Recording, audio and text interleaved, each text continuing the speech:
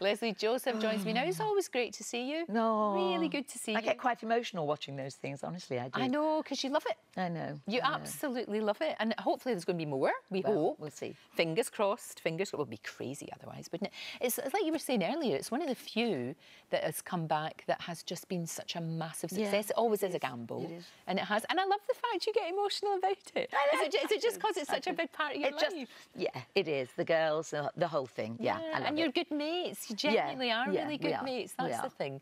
Now, look, you have always got something to say. Yeah. And this is why I think you're perfect for this. Happy to chat. Well, Jo Cox, bless her, before she was murdered, the Jo Cox Commission on Loneliness, they're trying to make people aware of how lonely some people can be, and especially this month, it's to deal with older people. And, you know, I was thinking about it because my mother was in a home and I used to go and visit her. She died last year, aged nearly 104. Wow. And then when I used to go nearly every day, and so many people in that home had nobody visiting them. They were on their own. So I always used to make sure I included everybody. I can imagine you doing that. Yeah, it's and lovely. I got a huge amount from it, and the stories you heard was amazing. And I think what they're trying to do is get people to be aware that, because people don't talk about loneliness, it's not you feel ashamed if you know, and some people actually don't speak to anybody all week. That's so sad, isn't it? Not all week, nobody, older people.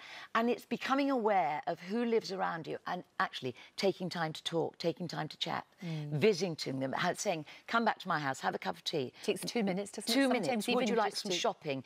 Telling them what's out there.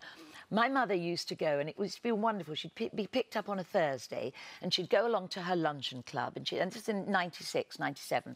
She'd go along to her luncheon club, she'd have lunch, they'd sit and they'd do the hand exercises and all of this. Brilliant. They'd have tea and cake, and she made friends. And her neighbour opposite used to pop in, used to get her prescriptions for her, used to have a cup of tea, used to take her over to have tea with him and his wife. And it's just getting people to be aware that there are people, elderly people, who have nobody. Yeah, nobody to talk to. Nobody to talk to. Fantastic way to remember Jo as well, because she was really, as you said, this was something very close to her heart. And you know what? Sometimes, you know, you were saying about that you got a lot out of going and talking to the people at your mum's home.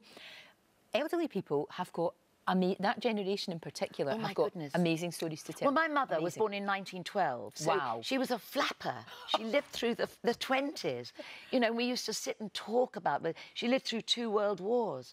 And there are so many, what I call the hidden stories that people don't talk about. And I think elderly people also, if you've got young kids, go and take them to visit your neighbour. Just half an hour. Or you can befriend people on the phone. That's true. No, you just ring up and just... And I think elderly people really, really need that. And also, we used to live where, you know, you'd be brought up next to your kid. Everybody knew each other. Everybody knew each other. There was a whole community. Now your son's in Australia, your daughter's in America. And it's something I think about yesterday, that we live our lives in our phones. We do. We keep trying to put them down, something you were saying earlier. But that would be a wonderful tool if you took that phone into your neighbour and said, right, let's work this out. Let's get your son's number and let's Skype him. So once a week you could go around and this is your Skype time, and then you stay and you have a cup of tea and a piece of cake. And this whole happy to chat, it's just being aware that people are out there that need communication. And I would say all of us are going to get there, all of us. Indeed. You know, and the older you get sometimes, the more people drop out. You lose your husband, your partner, your children move away. Gets small, you have nobody. Your world gets much smaller.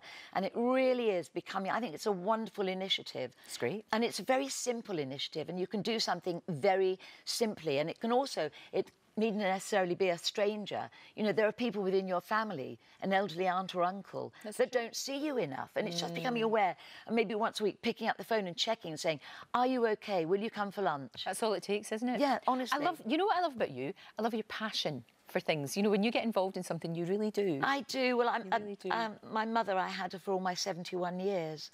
And I miss her terribly. And I was very, very aware towards the end of her life how many people that were around her that had nobody. And I became very involved in their lives. You're fantastic, you are. I don't know where you get your energy. It's amazing. Yoga. And that's the other thing. Exercise is key. My mother line danced when she was 96 and 97. I've got the pictures with all this going on. Bless her heart. I love it. Lesley, thank you. We'll stick all this in our website. Please. Happy to chat. Thank you so much for coming in. Pleasure. Always a joy. Thank you very much.